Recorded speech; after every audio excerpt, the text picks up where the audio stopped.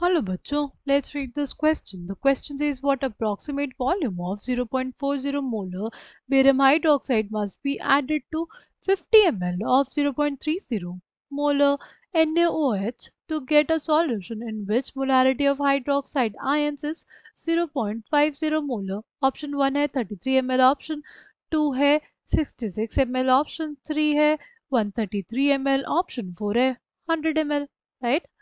The key concept for this question is molarity. What is molarity? Molarity is basically number of moles of solute, number of moles of solute by क्या हो जाएगा? Volume of solution in liters, right?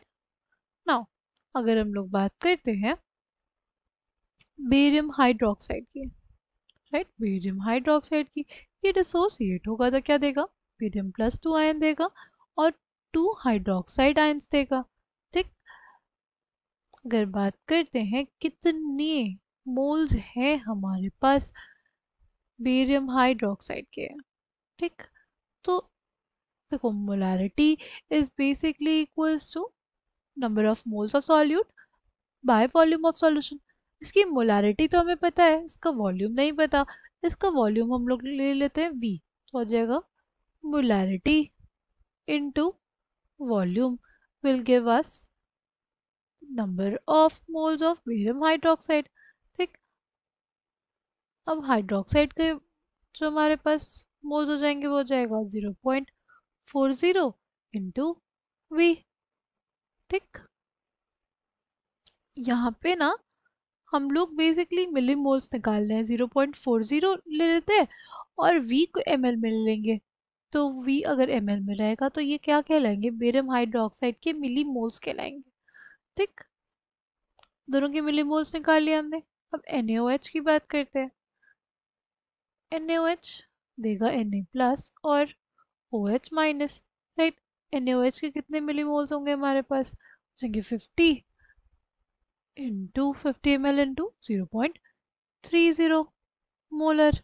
Milli moles इसके आ जाएंगे कितने? 50 into 0.3 हो जाएगा हमारे पास 15 मिली moles. 15 मिली moles है तो ये हो जाएगा कितना? ये भी हो जाएगा 15 मिली मोल्स अकॉर्डिंग टू स्टैक्योमेट्री हम लोग बोल रहे हैं ये चीज़। ठीक, अब टोटल वॉल्यूम हमारे पास क्या हो जाएगा? टोटल वॉल्यूम हमारे पास हो जाएगा v प्लस 50 ml, राइट। क्या हो जाएगा total volume? Total volume is v plus 15 ml, v plus 50 ml।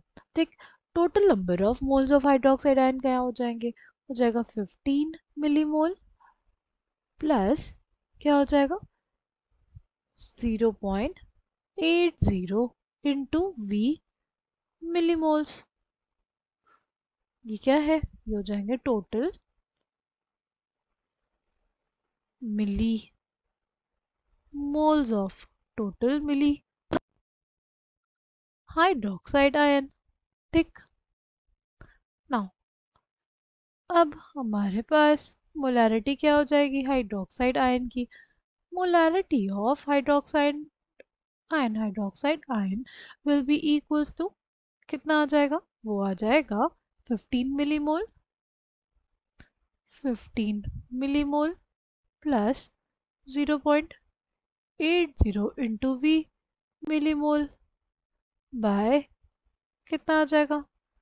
वो हो जाएगा v plus 50 ml, v plus 50 ml। ठीक, और मोलारिटी हमें रिक्वायर्ड कितनी है? 0.50 है, 0.50 मोल पर लीटर रिक्वायर्ड है। ठीक, इसको लिख सकते हैं 15 प्लस 0.80 इंटू वी। मिली मोल को मोल्स में बदल लें तो 10 raise to the power -3 moles आ जाएगा। और जो वॉल्यूम ml में है उसको भी हम लोग क्या कर लें? लीटर्स में बदल लें V plus 50 into 10 raised to the power minus 3 liters. ठीक, 10 raised to the power minus 3, 10 raised to the power minus 3 cancel out हो जाएगा. मोल पर लीटर से मोल पर लीटर कैंसिल आउट हो जाएगा. ठीक, क्या आ जाएगा हमारे पास 0.5 into we plus 50 into 0.5 is equals to 15 plus 0.80 into v. ठीक, फिर हमारे पास आ जाएगा 0.5 इंटू वी प्लस 50 इंटू 0.5 कितना हो जाता है हमारे पास 25 is equals to 15 plus 0.80 into we. ठीक, जाएगा 25 minus 15 is equals to 0.80 into we plus sorry minus plus नहीं होगा, क्या होगा माइनस होगा. माइनस क्या करेंगे 0.5 वी, तो आ जाएगा हमारे पास 10 is equals to 0.3 we. We की वैल्यू क्या आ जाएगी हमारे पास, वो आ जाएगी 10 बाय 0.3, जिसको हम लोग लिख सकते हैं 100 बाय 3 ml. ठीक, 100 बाय 3 कितना होता है 33.33 ml. Okay, coming back to the question, correct answer for this question will be option 1. 33 ml volume चाहिए होगा 0.40 मोलर बेरियम हाइड्रोक्साइड का, so that molarity of hydroxide ions हमारे पास 0.5 मोलर हो जाए. I hope you understood it well. Thank you all the